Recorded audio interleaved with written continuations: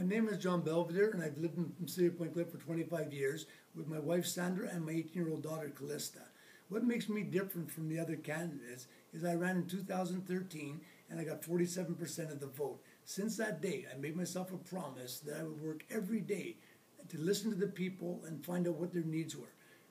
I've fulfilled that promise, and now we're here in 2017. I am ready for this campaign. I know exactly what the people want. That's why my slogan is Citizens First. It is about time that the citizens have a say into how we're going to spend their tax dollars and how we're going to create different services. My goal is to make the services the best that they can be. Pointe Claire is a great city once again, but we can always do a little bit better. It's about time that we listen and we accept that the citizens actually do have great ideas. It's been something I've always cared about in all the municipalities I've volunteered in previously. I was a volunteer fireman for 10 years in Roxborough, and I took it to heart. I was there to help the other people.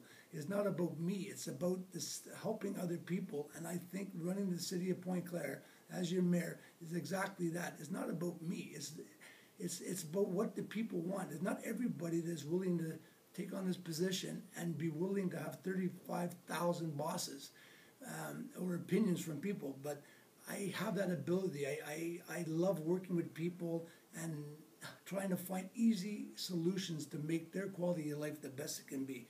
So on that note, once again, it's the citizens first, and that's what I'm all about. Thank you. So my message to you today will be, please get out to vote. And don't forget that the mayor is the face and the energy of the city.